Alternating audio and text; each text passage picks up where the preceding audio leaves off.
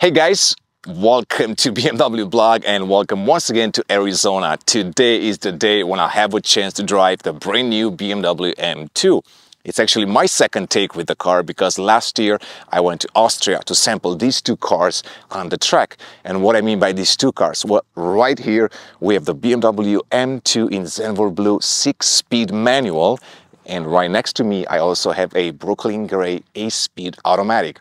So the plan goes something like this today. I'm going to be driving this car first, 6-speed manual, and then I'm going to hop into the 8-speed automatic and see how they compare. At the end of this video, I'm going to tell you which one would be my choice if it was my personal car.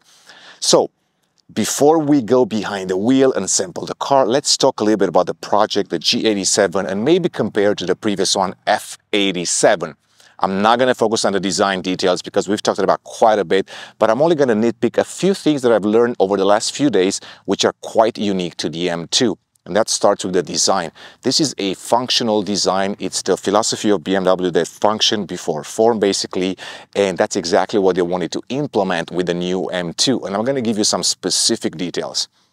Air breathers. You can see this squared up shape right here, and that's actually a functional form because right behind these air breathers there is a cooling placement, and it's exactly the same square shape, and of course because of that the airflow goes a lot better through that, and that was the idea of those air breathers and that particular shape.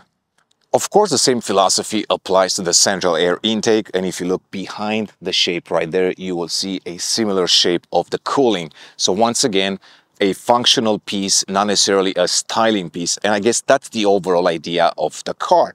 Another interesting thing that I just found out is that the glass of the headlight, it's actually different than what you see on the 2 Series. I don't know exactly all the specifics, but I was told that by using this one, it kind of emphasizes even more the new headlights. So those are some of the quick details that are kind of unique to the BMW M2 at the front. But let's talk about the side view, and I'm going to point out something right here.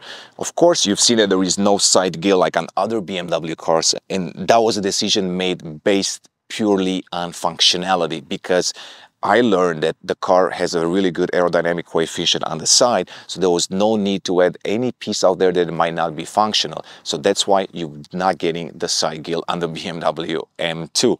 Overall, you can see the clean shapes out here, and I was told that they were inspired by motorsport, by racing. So that's kind of the idea behind the design on the side of the BMW M2.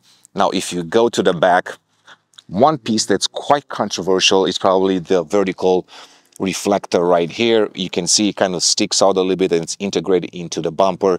And once again, that was a decision made based on function, because I was told that this particular piece actually helps quite a bit with aero drag.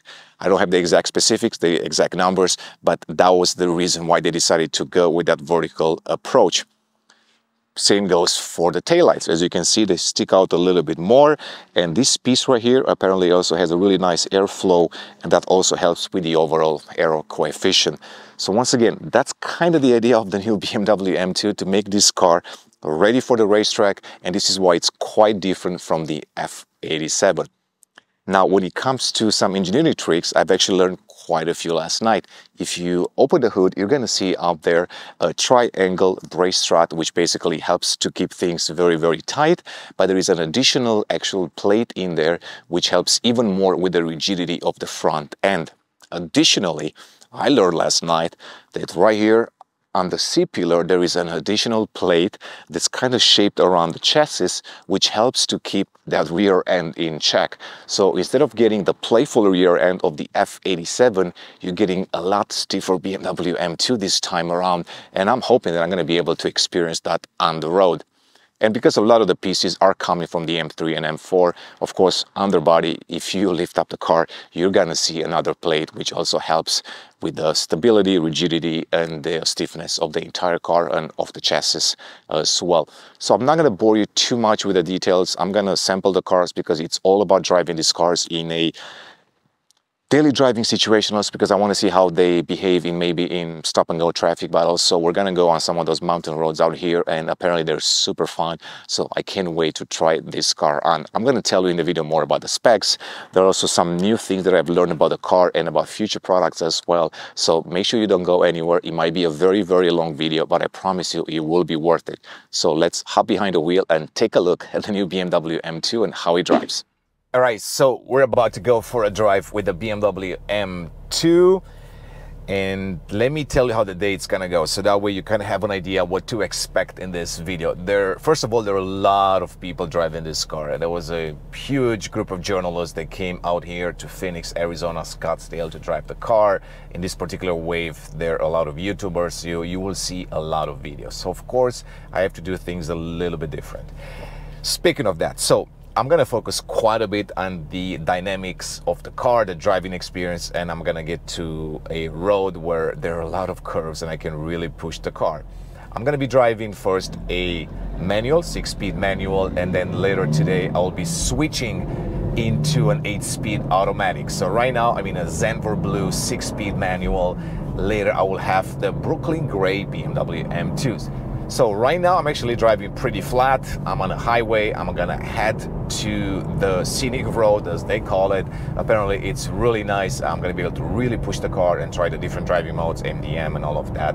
I'm gonna have some performance numbers also. I had a chance to film the 0 to 60 with this car.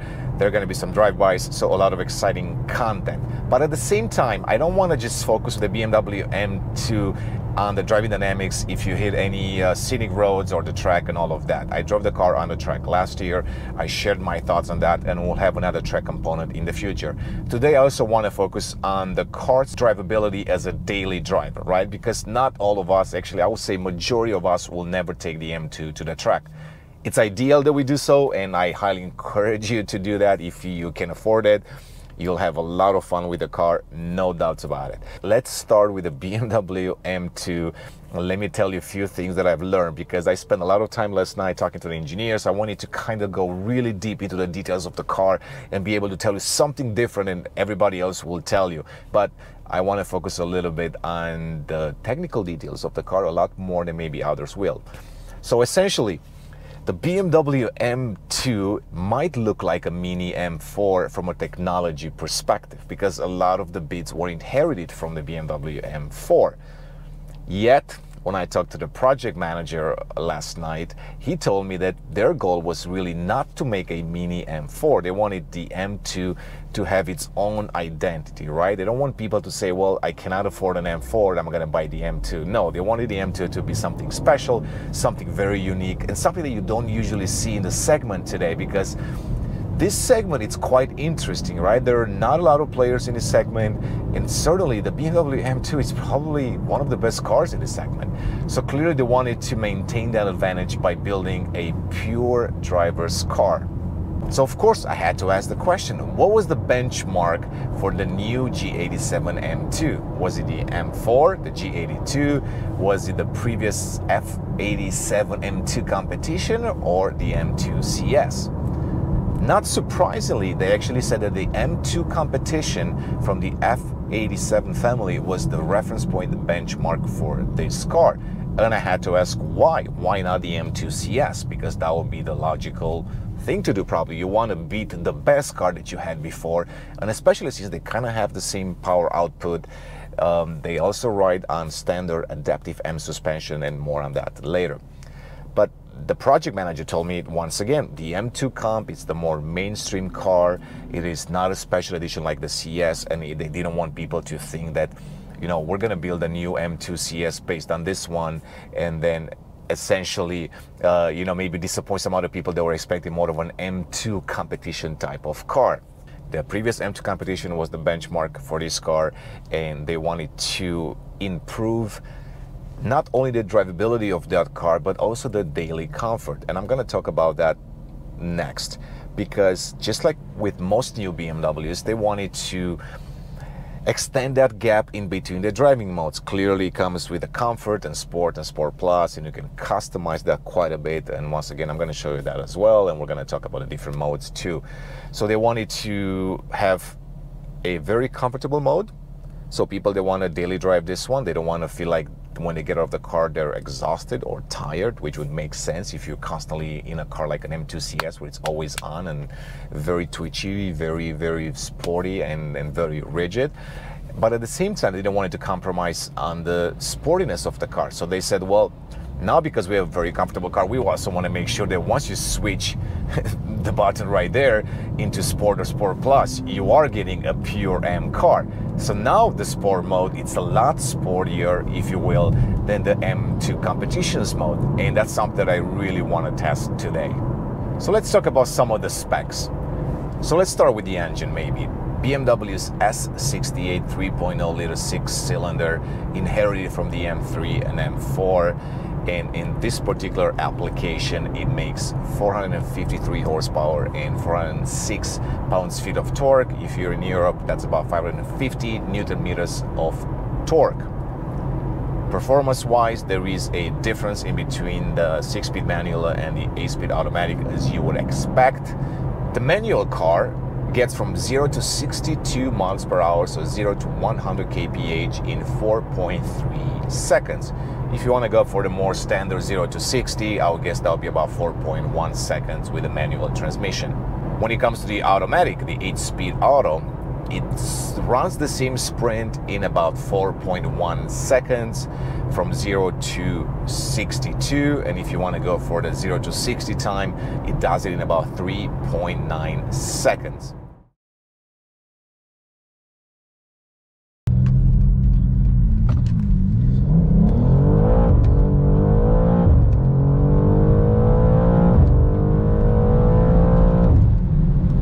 The official times from 0 to 124 miles per hour sprint comes in 14.3 seconds with the manual and 13.5 seconds with automatic.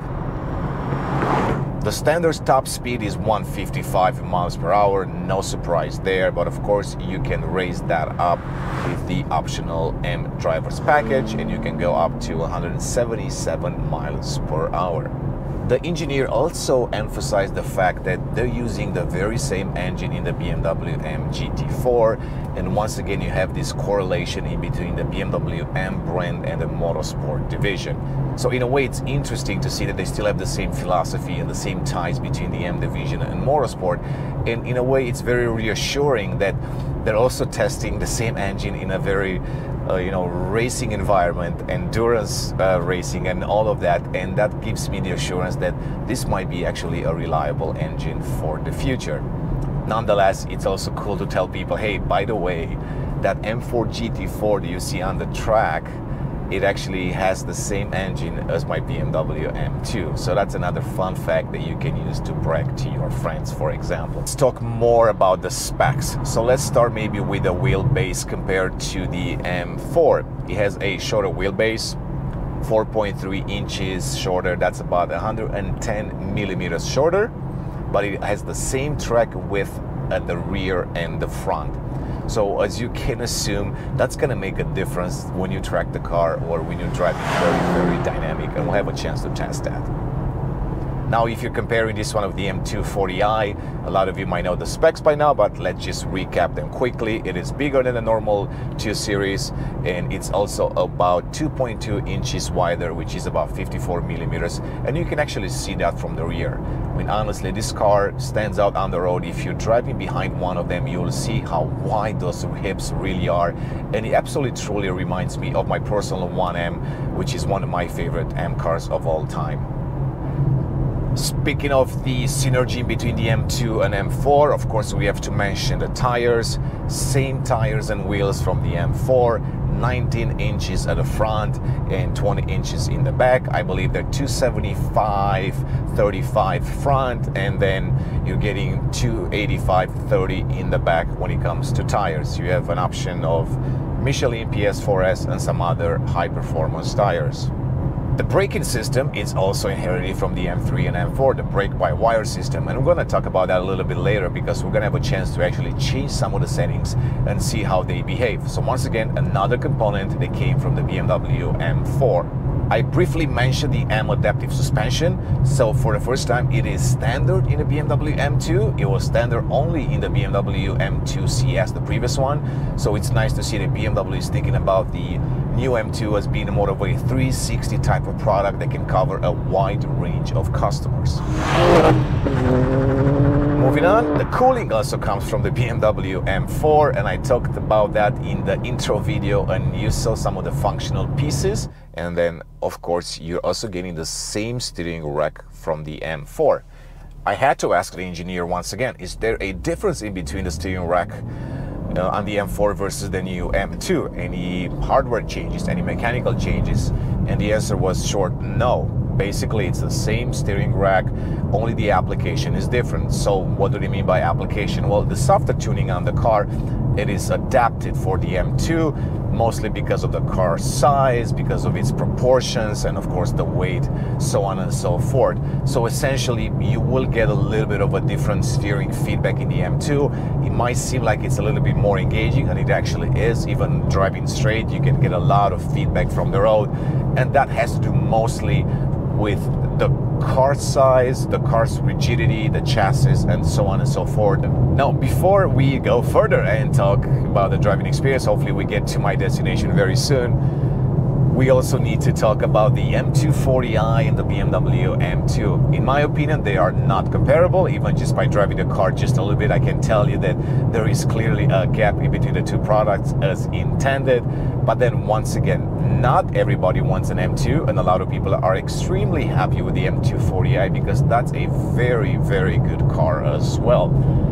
Of course, I would say the M240i has the advantage currently of the xDrive system because that allows it to be more of a year-round type of car, and of course it probably has a lot more grip on straight lines and so on and so forth. If anybody cares about the performance on the straight line when it comes to these two cars. The BMW M240i also comes with an M Sport differential. It is tuned a little bit different than in the M2, clearly, and also it has the adaptive M suspension. So the idea of an M-Lite car is quite valid. Honestly, I hear that term quite a bit. It might not be flattering to the entire BMW M brand, but I can tell you for sure that the M240i could be called an M-Lite, and probably the other M Performance BMW cars as well. Naturally, a lot of people say, well, I have an M240i, now I can go up to an M2, I can add a tune, and I can tune the suspension a little bit more, and I'm gonna get the M2. I can tell you right now, that's probably incorrect. You might think you're getting the same car, but there are a lot of differences when it comes to the M2, and especially to its chassis. Now, one thing that maybe not a lot of people knew, and this is where I said I'm gonna focus on some of these tiny details because they're quite interesting.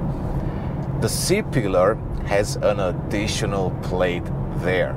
So they shaped the plate based on the form of the C-pillar. You can't see it clearly, it's part of the chassis, but that idea there was really to bring the rear in even more, kind of keeping it tight. So if you thought that the M3 and M4 were tight, this one is really tight as well in the back.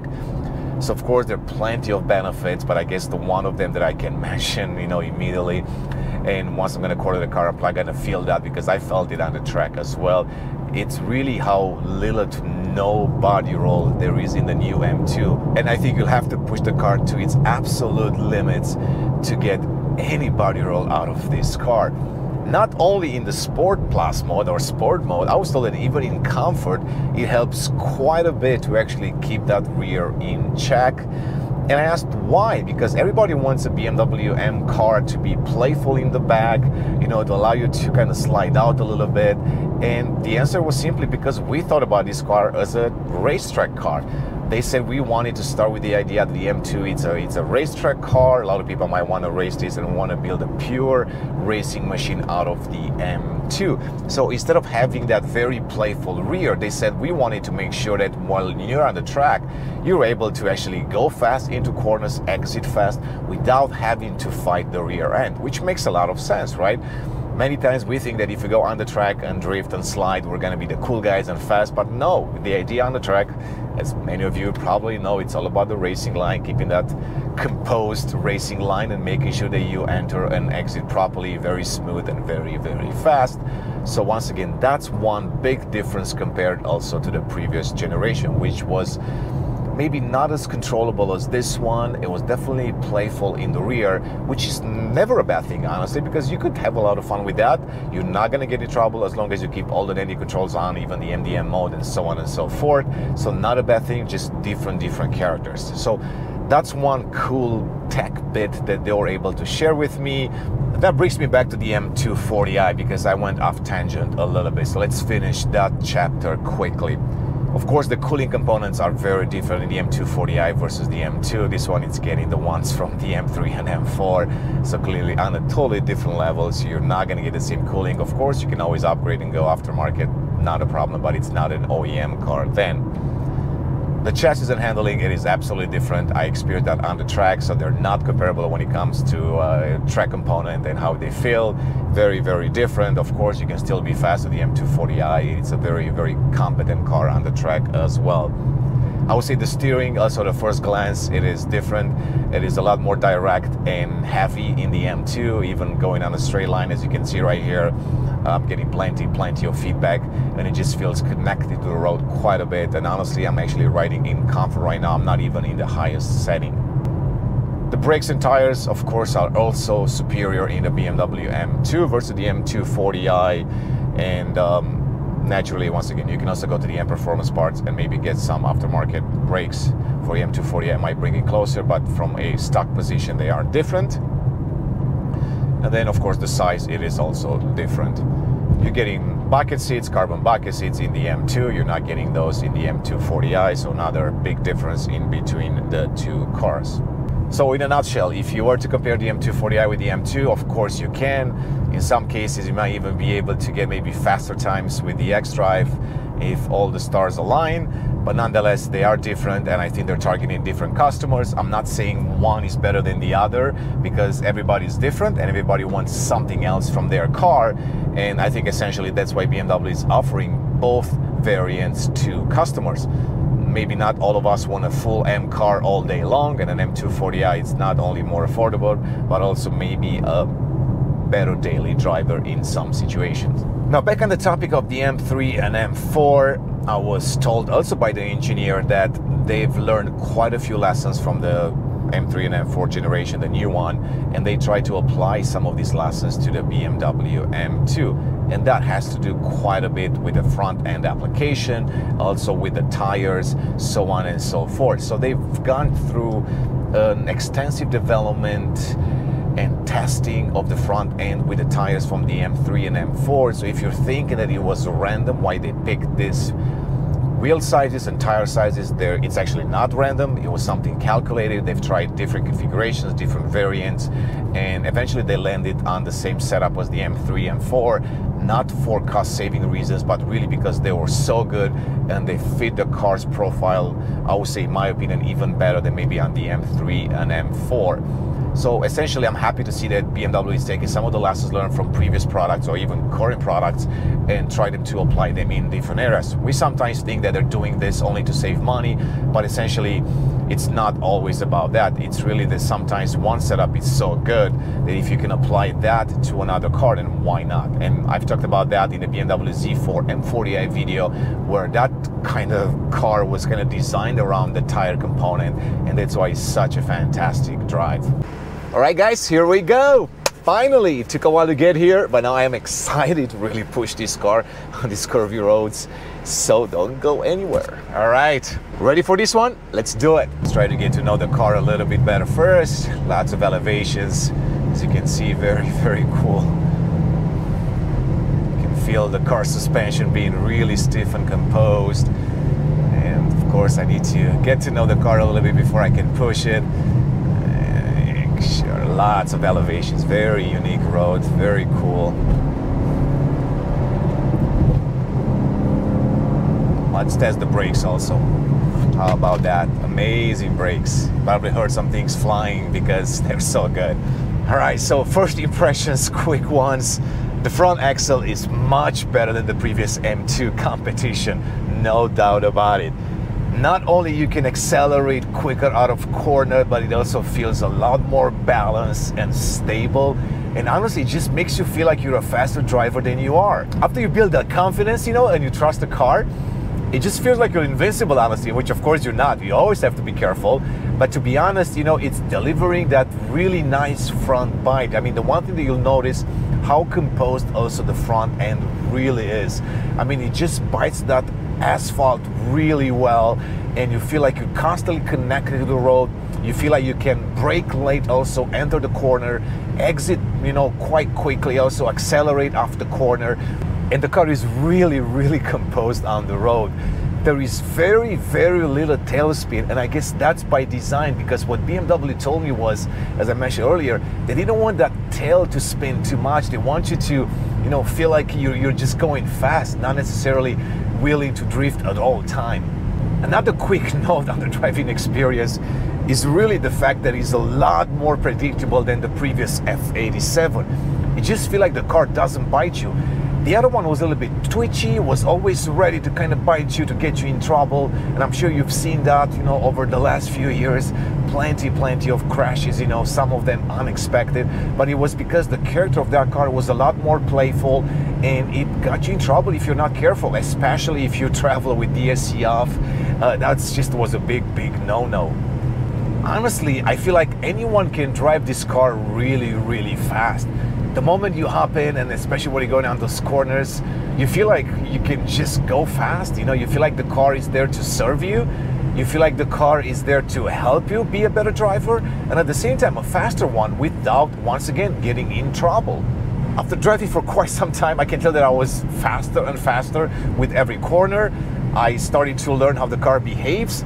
I started to learn when to brake, when not to brake, when maybe just having to lift off the throttle without having to actually brake. So you get to learn the car quick, actually. I would say compared to the previous one, you get to learn it extremely fast. And once you do that, you just can go faster than ever.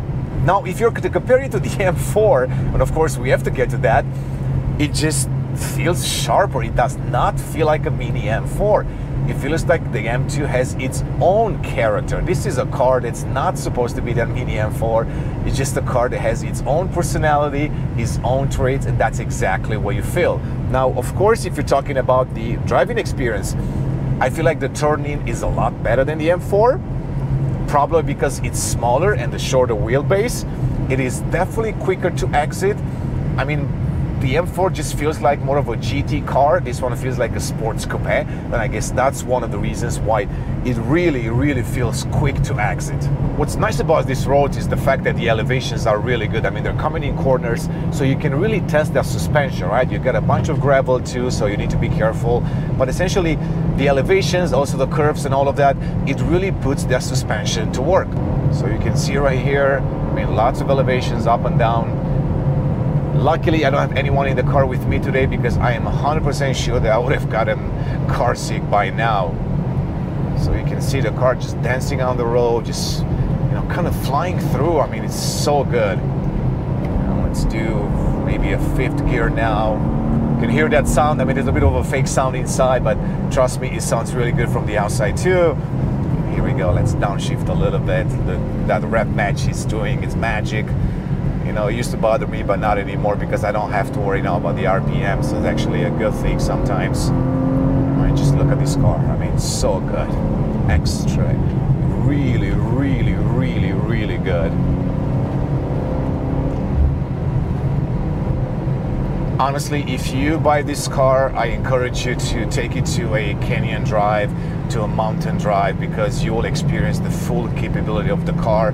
Of course, if you can get on a track, do it, because I think it will impress you. I mean, I don't even have to do an ending right now. Basically, I can tell you right now, this is the car to buy. I mean, today, I don't get excited too much, you know, these days, especially since we're talking a lot about electrifications and all of that, but I'm so happy that BMW is still making the M2, and because the M2 is so good.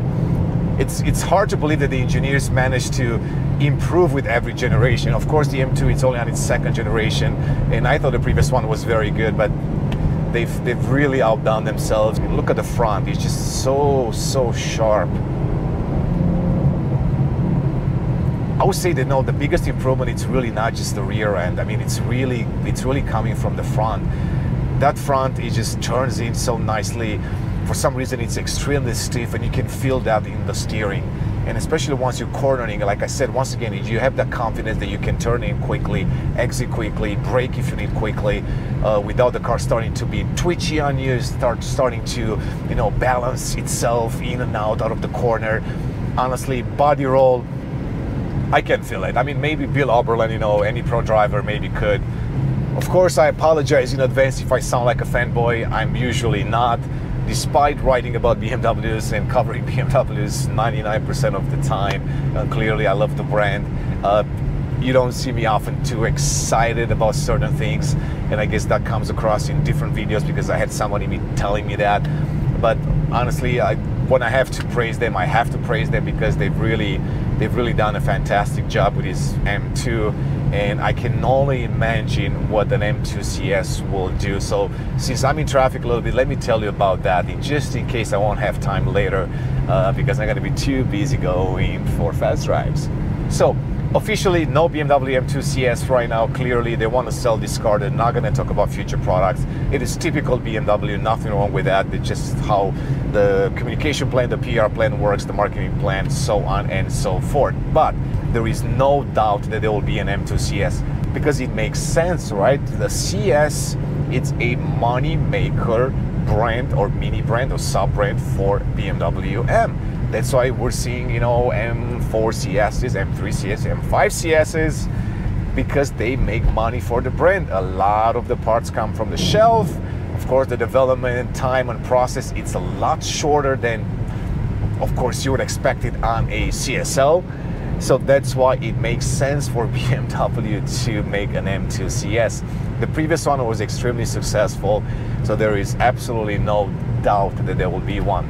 I can tell you right now that it is extremely exciting that this car is so good, because now I can only imagine what that M2 CS will do. Of course, it will be more expensive, clearly, a lot more horsepower. Now, you might be wondering, what about an M2 competition? Because that's the chatter online these days, and I've tried to debunk some of those myths, you know, and then I guess people just don't want to listen right now. But essentially, even BMW said in an interview recently that there is no M2 competition. And based on what I know, there is none planned today. That doesn't mean that things won't change. Clearly, it's a very long cycle, whatever, 6-7 years, up to 2030 probably. So there are a lot of opportunities for the brand to do a lot more with the M2, and they will and they should, honestly, because this is the last M2 of its kind. There is also a caveat. There is maybe a potential to call a future M2 a competition if they do an M2 xDrive. And they even asked me at some point, hey, do you believe there is a potential customer that will buy the M2 xDrive? And I said, yes, especially in the US, because a lot of us live in very snowy areas or the snow belt, or in places where it's not sunny all the time, where you need an all year round car, and an xDrive will do wonders for the M2. Of course, the pundits might be wondering, well, M2 xDrive, it's heavy, this car, it's already pretty heavy. Are we gonna add another 200 pounds to it or more? Does it make sense? And then I told BMW, I said, well, you know, it's still a heavy car. Even if you had those 200 pounds or not, it's still gonna be a heavy car. You can't change that. But nonetheless, it's gonna be a quick car, right? And a lot of customers are not gonna care that it's a heavier car. Of course, the purist might say, of course, it feels a little bit different than rear-wheel drive and all of that. But I guarantee you that most of the people, regular people, will buy an M2 MX Drive automatic before they will buy an M2 manual. Because when you go to the dealership and you drive both cars, you're gonna say, yes, the manual is cool, I'm so cool, you know, because I have the manual, a rear-wheel drive. But guess what? I live in New York, I live in Chicago, snow 3-4 months of the year, very, very cold.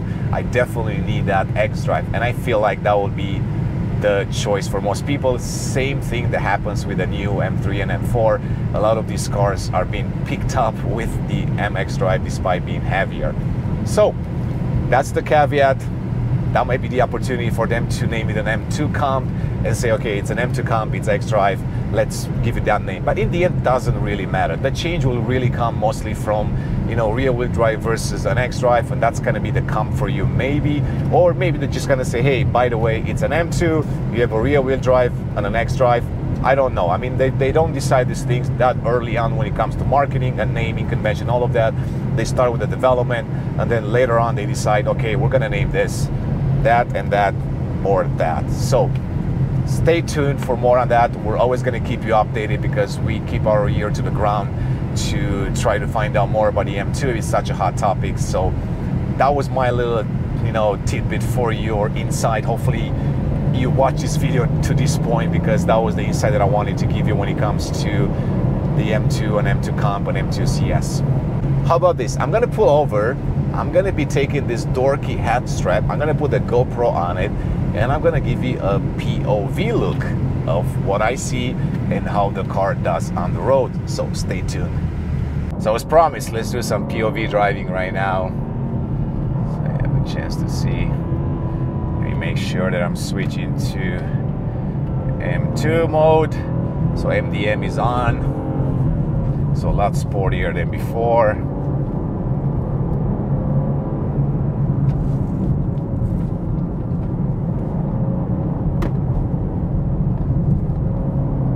So of course, because MDM is on right now, you can see it right there. It's a lot more playful in the back. I'll ride in this one for a little bit so you kind of can see what it does. Once again, speed limit, gotta watch that a little bit. So I'll try to have as much fun as possible. Once again, look how composed the car is in a corner, right? So pretty sharp left-hand corner. You can see there, really nicely composed. I mean, even in the 4th gear, right? So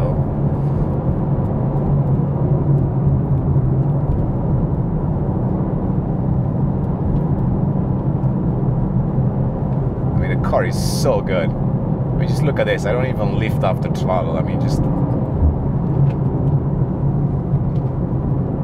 turning in extremely good. I've said it before, so I feel like I'm repeating myself right now, but you can see how good the car really is.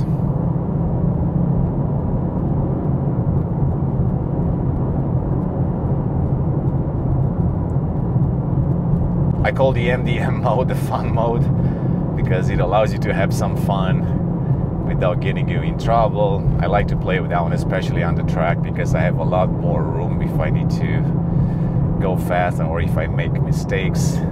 So nonetheless, I definitely use that a lot more in that setting than on normal roads. I'm gonna turn it off at some point because I want to experience the car maybe in different driving modes as well.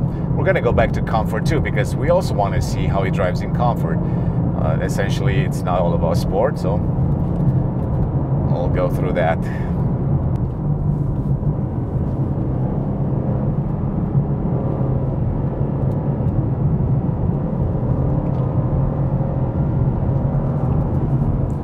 Shifting is so precise, honestly, it doesn't bother me. I can't wait to drive the automatic though, but sometimes I even forget that I'm in a manual. I don't have to upshift and downshift too much. Of course, red matching helps.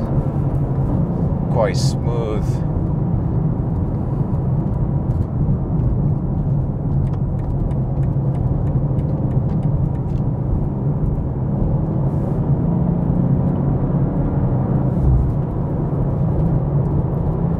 Alright, it's a little bit of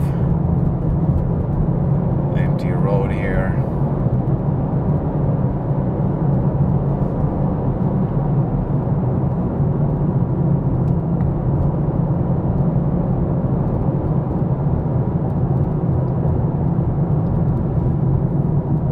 Roads are so nice, but it's so easy to get in trouble, so I have to stay within the speed limit. I have to.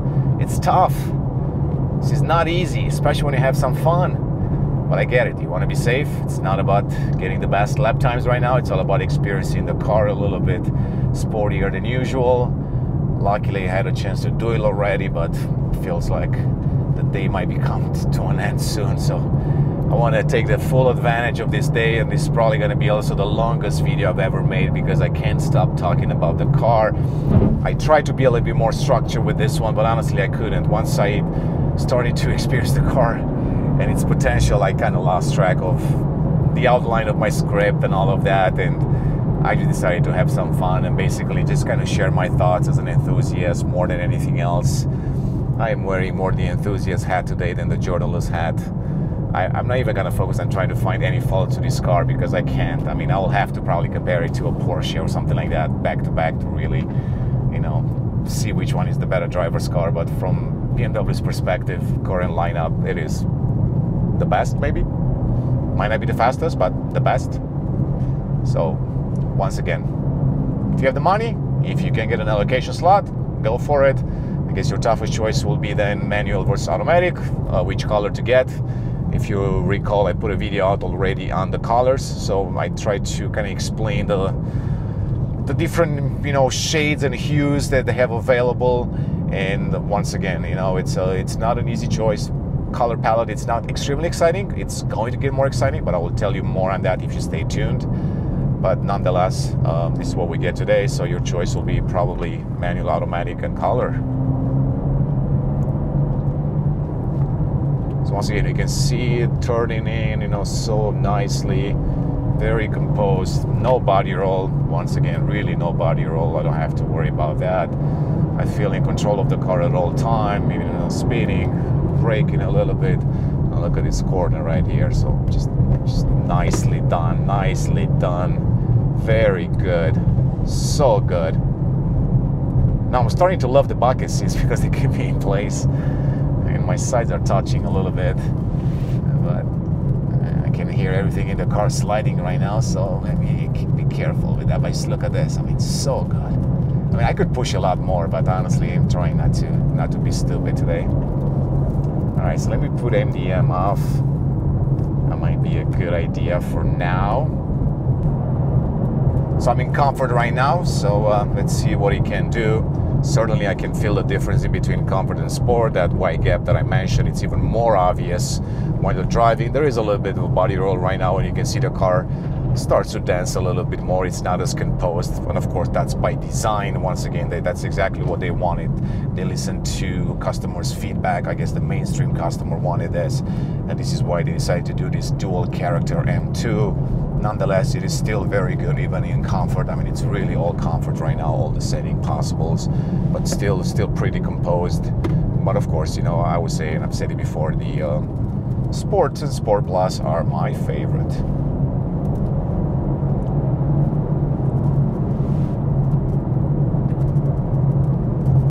Can this day get any better?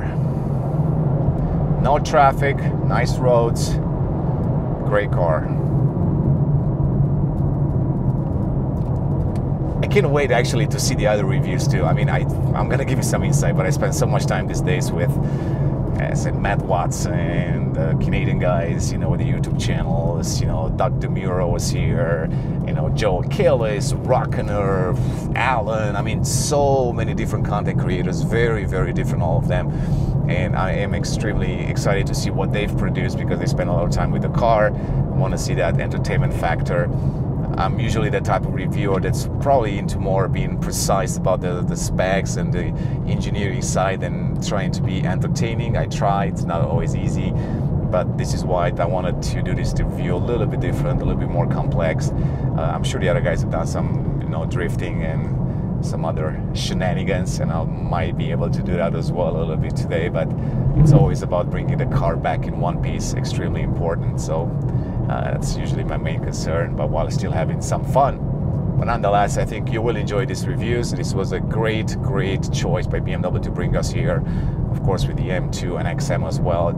So we got to sample these cars back to back on kind of the same roads, and surprisingly the XM is very good too, even though it's heavy and it's not as fun as this one, but it is still a pretty fast car. So once again, this is not a mini M4. This is really, I'm gonna say it again, I'm gonna emphasize it just in case you skipped and didn't get to that point. But this is not a mini M4. This is its own car, its own character. It doesn't drive like a mini M4. It drives like a super good M2. And if you're asking me today if I should get the M2 and the M4, I would say the M2 for sure. If you love to drive, you're only getting the M4 if you want to be maybe faster in certain situations, or if you want to have a little bit more space maybe. But other than that, this is the car to get. I can see BMW doing the record sales with the M2. I have zero doubt actually that they're gonna sell a lot of M2s. I'm just hoping, you know, that if they make an M2 CS, which I think they will, I'm just hoping they're gonna have a lot of units to sell, because you know it doesn't make sense to limit the M2 CS. You know, just I get it. You know, sometimes you won't have that exclusivity, but why? You know, this is the last time you're actually making an M2 like this. Might as well just build as many as you can. Kind of follow the 1M recipe, right? Initially they said 2,000 something units, and that was cool. That was one of the reasons why I bought the car. And then it turned out that people really wanted a car. They were fighting over it, and then they said, well, let's build as many as we can until the last day of production. And guess what? I think they made over 6,000 units globally, and nonetheless it is still a rare sight. You don't see that many of them. So now, of course, I would love to see the M2 CS kind of the same, you know, make 10,000 units, right? You know, I have no problem seeing this car on the road quite often, as long as it's a very, very good car. So hopefully they're gonna apply that recipe, because I feel like people are gonna splurge and they will be willing to spend 20,000 more on an M2 CS. I'm actually wondering if I should even be driving the automatic right now, because I'm in love with this one. But I guess I'm gonna have a lot more fun with that one too, so hopefully I can get to push the car a little bit. Uh-oh, look at that. Oh, the brakes work. That was a squirrel. And brakes did work. All the time you have to be objective when you review the car, and hopefully you've seen that on our channel. We're trying not to be fanboys. We're trying to kind of, you know, look at the brand very, very closely, analyze the brand, point out the things that we like or we might not like. And that's kind of our goal, really. So that's why when I said today I'm extremely excited about this car, I really truly am, and that's just a genuine feeling, and I can't wait to go back, because I know the engineers are waiting for me. So they really want to hear from me what I think about the car, because we talked about it last night quite a bit. How about we test the voice commands a little bit? I know it's not relevant maybe a lot to the BMW M2. Hey BMW, can you find Bartlett Dam?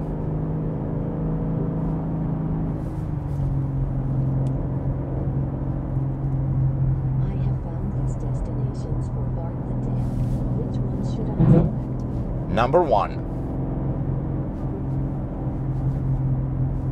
Is that our good destination or an intermediate destination? Yes. All right, guys, so that was my ride with the BMW M2 6-speed manual.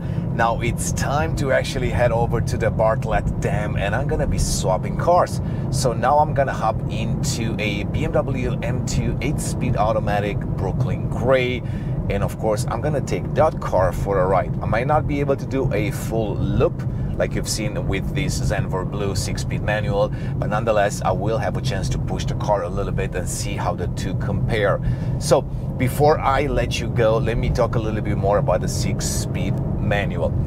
Once again, there is a main reason why you should probably get a 6-speed manual automatic, and that reason is it is likely one of the last BMWs ever made with a 6-speed manual.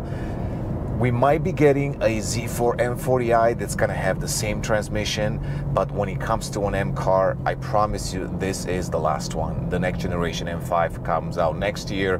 It's a V8 8-speed automatic, clearly no manual in that. And then there is nothing else coming up. So basically, next generation M2, it is likely going to be all electric. It's going to be past 2031, the M brand. It's fully electric by that time. So essentially, this will be a historical piece. So if you want to be part of the BMW history and you want to have a very, very cool BMW, which will be a classic one day, then definitely get the 6-speed manual. If you're the type of guy that maybe aims to change cars every few years, then I guess you can go with either option, whatever fits your lifestyle. But if you plan to keep this car long term, as I would do, then I would definitely get a 6-speed manual. I was in stop and go traffic quite a bit today. It is a little bit annoying sometimes, but once you find some open roads, then you can really have a lot of fun with that gearbox. So these are my initial thoughts. As you might be able to tell by now, I'm like really tired. It's been a really long day driving. I had to focus quite a bit and push the car hard, and I tried different driving modes. I explained those already, but I will be back in just a second with the BMW M2 8-speed automatic. So don't go anywhere, because we're gonna compare the two. See you in a second. Alright guys, back in the M2, only this time I am behind the wheel of the BMW M2 Brooklyn Grey 8-speed automatic. So, as I mentioned earlier, it was time to swap out my Zenvor Blue for this automatic to see how it drives and how it compares. So I have a lot of experience by now with the 6-speed manual, and I've enjoyed it quite a bit. Actually, someone just asked me the question, which one would you pick? And I told him, I said, you know, let me drive this one a little bit more and then I can tell you. I also told him that I'm at a point in life when I'm a little bit more comfortable and maybe I don't enjoy the constant work of a 6-speed manual. Nonetheless, it was a lot of fun and I cannot knock it down. But now let's try the 8-speed automatic, because as I said, when they started this project, there was really no difference between the two cars. They were set up identically regardless of their transmission. So I'm not expecting the driving experience to be any different. But nonetheless, we can actually measure one thing: how much smoother the car is when it shifts on its own or when you shift via the paddles. Because of course, the electronic shifting, it's always going to be more accurate and more precise. So once again, as I said, MDM mode.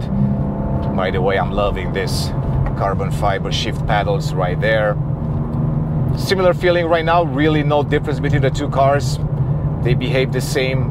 I'm in the highest setting right now, basically the sportiest setting, so of course it's a little bit more bouncy on the road and a little bit stiffer than in the comfort mode, but I will sample that as well because I'm gonna hit traffic probably in about 30 minutes. I'll have a chance to sample the comfort mode as well and the daily driving experience too, because once again, it is not all about cornering performance and track performance with the M2, but it's also the question whether this car is a good daily driver or not.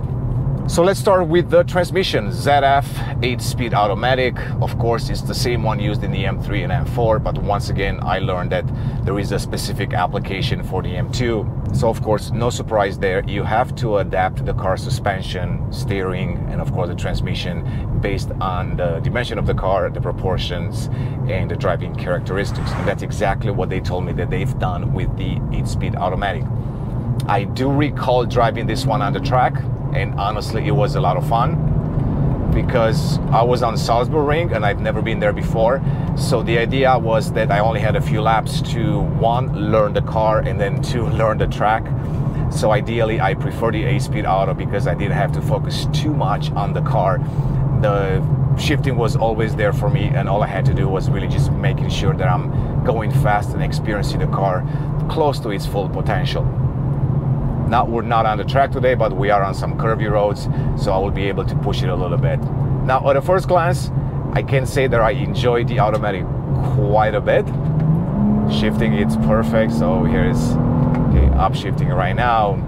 Very, very smooth, no twitching whatsoever, even though you're in the highest setting. So extremely, extremely smooth and precise.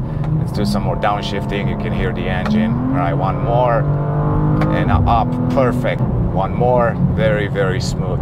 So honestly, I'm not even sure how to describe it. It's probably the same as in the M3 and M4. No surprise there. So if you're expecting something else, you're probably not gonna get it. And honestly, that is not a bad thing, because it will really come down once again to your personal choice, personal preference when it comes to the transmission in this car.